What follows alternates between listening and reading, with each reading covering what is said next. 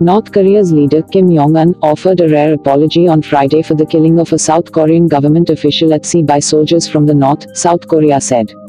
"I am deeply sorry that an unexpected and unfortunate thing has happened in our territorial waters that delivered a big disappointment to President Moon Jae-in and the people of the South," Mr. Kim was quoted as saying in a message his government sent to the South on Friday. Mr. Kim's prompt apology to the South, the first issued in his name since he took power nearly a decade ago, appeared to have headed off what could have been another serious crisis in relations between the Koreas. South Koreans across the political spectrum had expressed outrage since Mr. Moon's government announced the official's killing on Thursday. On Friday, some officials and analysts in the South expressed hope that Mr. Kim's contrition could even help to revive dialogue between the Koreas, which has been stalled for months. The text of the North's message on Friday, which contained Mr. Kim's apology, was disclosed to the news media by Jong-un, the Director of National Security at Mr. Moon's presidential Blue House.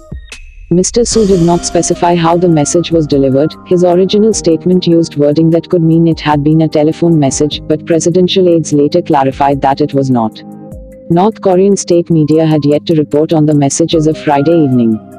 In the message, North Korea denied that its soldiers had burned the body of the South Korean official, and it offered an account that differed from the South's in other key details.